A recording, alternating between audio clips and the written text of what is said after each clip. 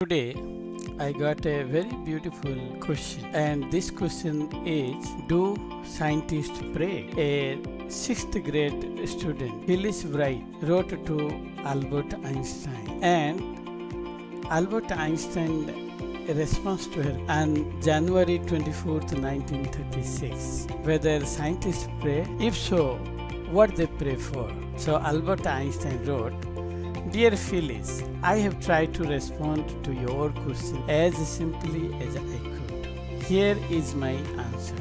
Scientific research is based on the idea that everything that takes place is determined by laws of nature, and therefore this holds for the actions of people. For this reason, a research scientist will hardly be inclined to believe that event could be influenced by a prayer, that is, by a wish addressed to a supernatural being. However, it must be admitted that our actual knowledge of the laws is only imperfect and fragmentary, so that actually the belief in the existence of the basic, all-embracing laws in nature also rests on sort of faith. All the same, this faith has been largely justified so far by the success of scientific research.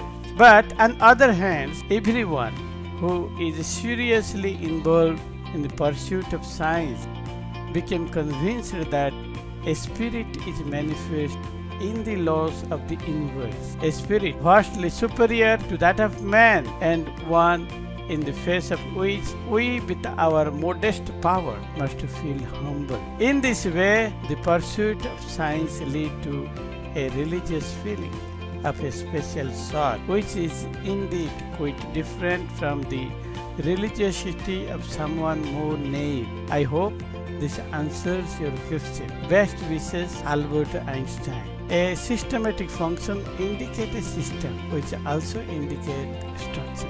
That is what Einstein very beautifully explained, that one must be very humble to understand that there is laws of nature behind everyone's success. And that is what in Bhagavad Gita very beautifully explained by Lord Krishna.